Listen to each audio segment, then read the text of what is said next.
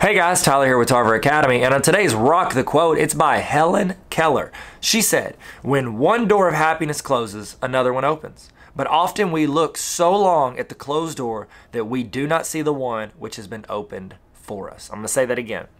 When one door of happiness closes, another opens. But often we look so long at the closed door that we do not see the one which has been opened for us. So my thoughts on this, I think that too often we focus on the negative. We focus on the bad things that happen to us. So think about things that people have said about you, like that you've heard.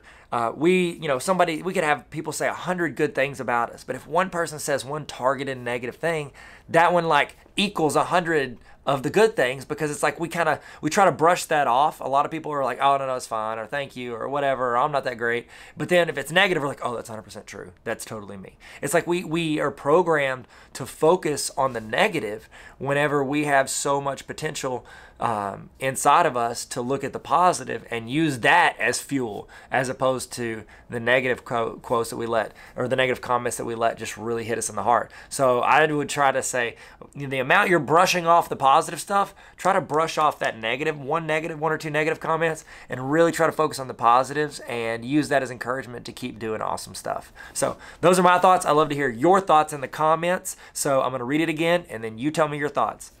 When one door of happiness closes, another opens. But often we look so long at the closed door that we do not see the one which has been opened for us. I'm Tyler with Tarver Academy. Thank you guys so much for joining us. And as always, never stop learning.